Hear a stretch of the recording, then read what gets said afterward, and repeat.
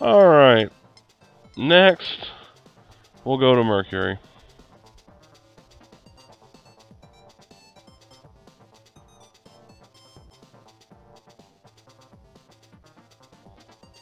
She looks like a fish, doesn't she? Doesn't she look like a fish? I'll have to give credit where it's due. Lennon Free was the one who came up with that observation. At first.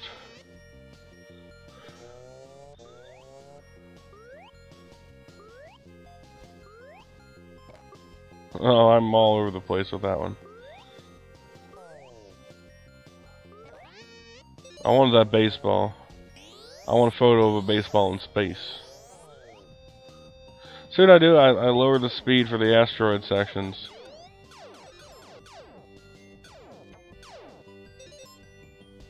Where did you learn to drive a spaceship? I'm actually going to watch those little green bars now to see if that's what the health is. I don't know. You see what I'm saying?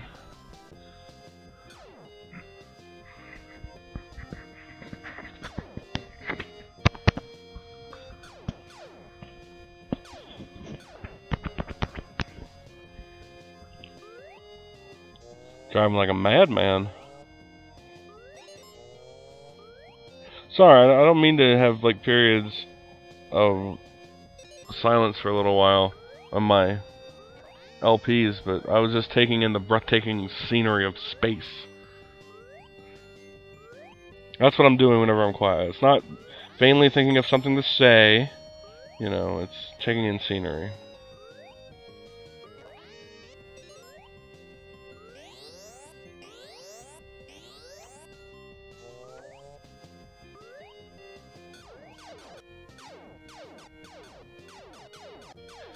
Never stop shooting.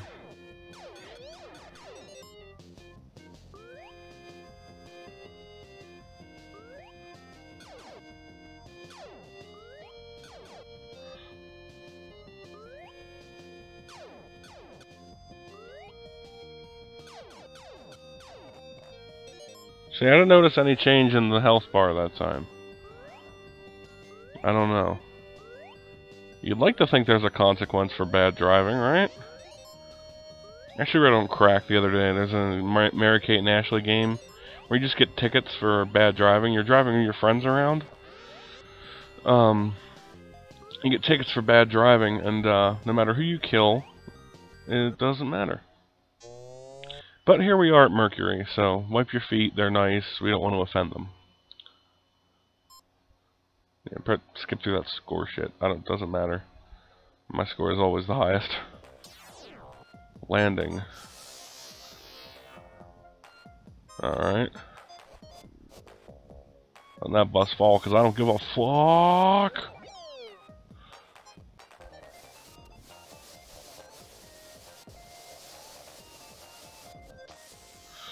Not only is it improbable that a school bus has the ability to take off from this planet and travel to other worlds, but it has side-mounted rocketry as well with which to navigate.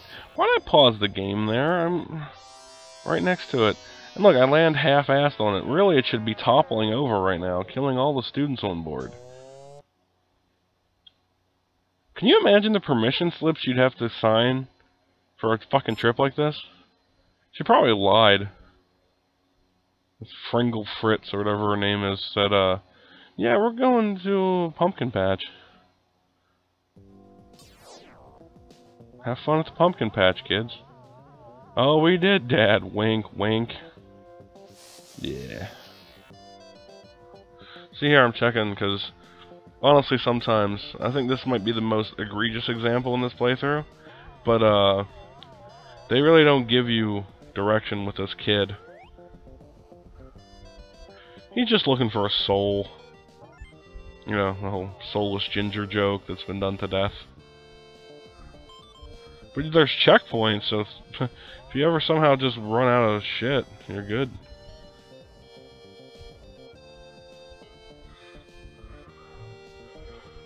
See, I'm stopping to check everything out on the map, because Crandall could be down one of those caverns. You never fucking know. Well, you will after you've seen this if you decide to play right away. If you have good short-term memory, you'll probably figure it out. Right. No. Come on. You can get it. Oh, there you go. Well, I can't get out now.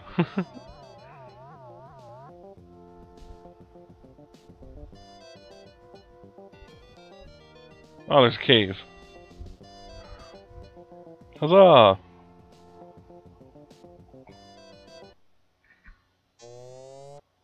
Walking on Mercury completed.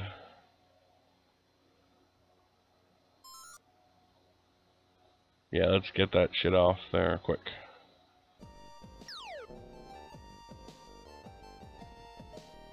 The Mercurian surface. By the way, let me ask you this. How is Mercury, like, even considered a planet, really? Is it just its size? Because it's kind of just like a burnt piece of shit.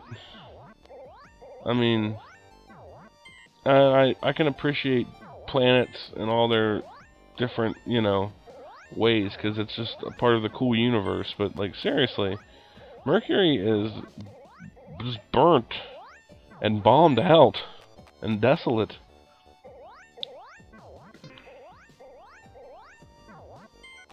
The fact that it hasn't careened into the sun is pretty astounding, actually.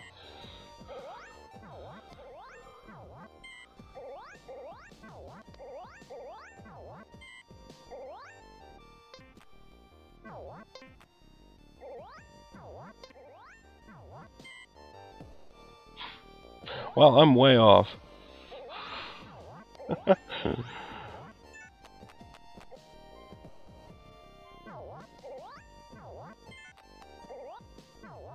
Rocks all look the same.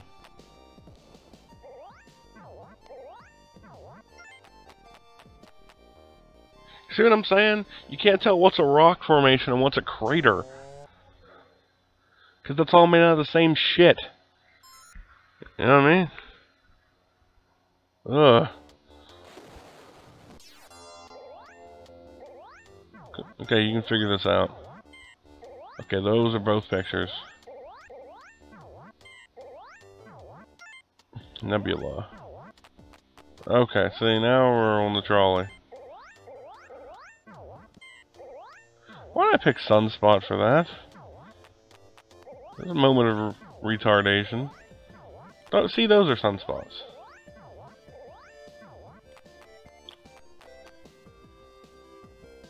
Awesome. Super. What a password, huh? See, this. Let me look for that in the future too while watching. See if the passwords actually mean anything. To Mars. Okay, its moons are barely moons. I want to say that now. There are 2 asteroids that have been captured and are orbiting it. That doesn't count as moons, okay?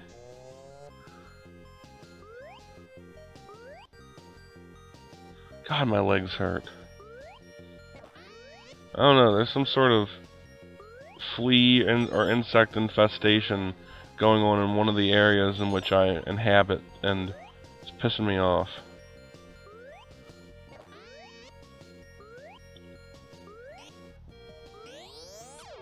Actually, while recording this, let me try something. Just to see if this works. Live experimentation with Rolls the Gamer.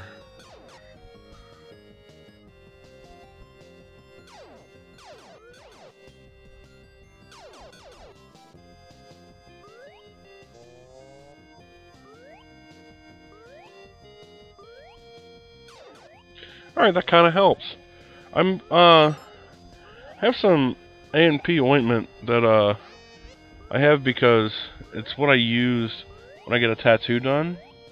Like, to kind of heal it well so that it doesn't scab up as much. I just can't seem to ever...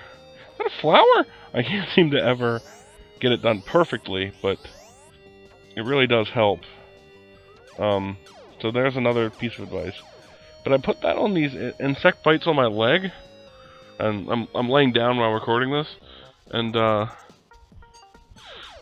this is an asteroid ripoff, but yeah, that's actually feeling much better. Who knew skin lint would be good for skin problems? Sorry if I got too personal there. I was thinking about maybe, I don't know, getting a little personal sometimes. Feels like burning, but I'm sure that's because they're open scratch wounds. Burning just means it's killing bad things, though, right? Right? Right? Sorry, I'm just blasting through levels here on this asteroid ripoff. You think the makers of Asteroid knew they were doing this, but they were like, oh, it's a game for education, okay.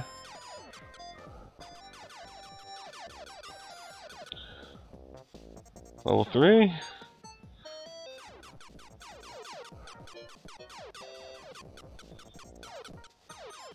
know, and I'm not one to talk ill of old games, really.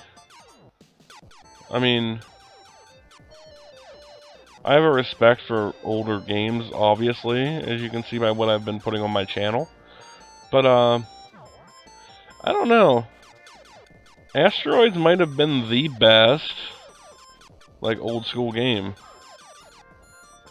As long as you do what I'm doing here, which is, don't fly, because once you start moving around, you become just like a suicide bullet train. And your chances of death are much higher. Just remain a stationary target. Except for those exploding fucking meteors there that are fucking with me. I'm doing pretty well. 4 lives. Reflexes like a tattooed big guy version of a cat. So Big the Cat from Sonic the Hedgehog Adventure. Or Sonic Adventure, the games. Except I'm much smarter than a retarded purple cat. But, yeah, these old games are kind of fun. Who wants to have a spirited match of Pong with me? Come on, be cool.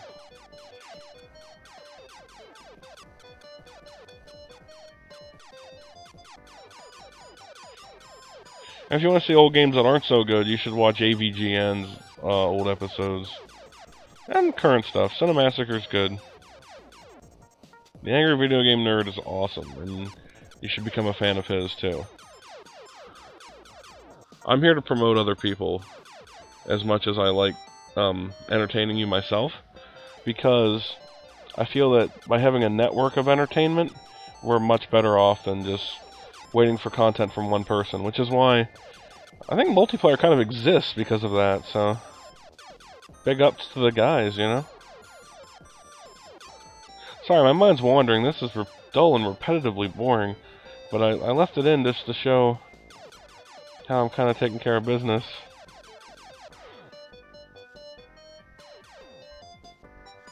Okay. Level 10. That's the only thing that's killing me, it feels like.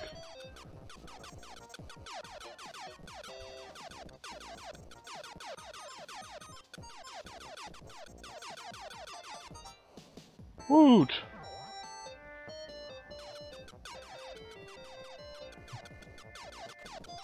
I wonder how many levels there are in this.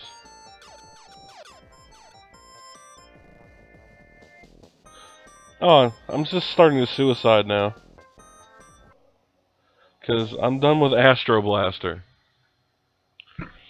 Why did they steal my the band name I came up with in 6th grade? I was the Astro Blaster. And I cranked the speed way the fuck up. Some of these travel sections become a little bit too long later on. By a little bit, I mean kind of a lot. I understand what they're trying to convey, like the sense of travel, but really kind of unnecessary. Magic School Bus. You're a magic school bus. You can move fast. Look, it's Mars!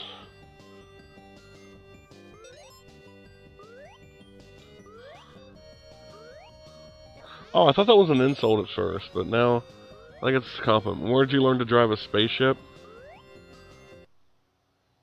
Flying to Mars completed. What are we gonna do on Mars? Well, you can probably guess based on what we've done on the past couple planets, but you should stay tuned anyway, because, well, I'll try to crack some more jokes. See you next time.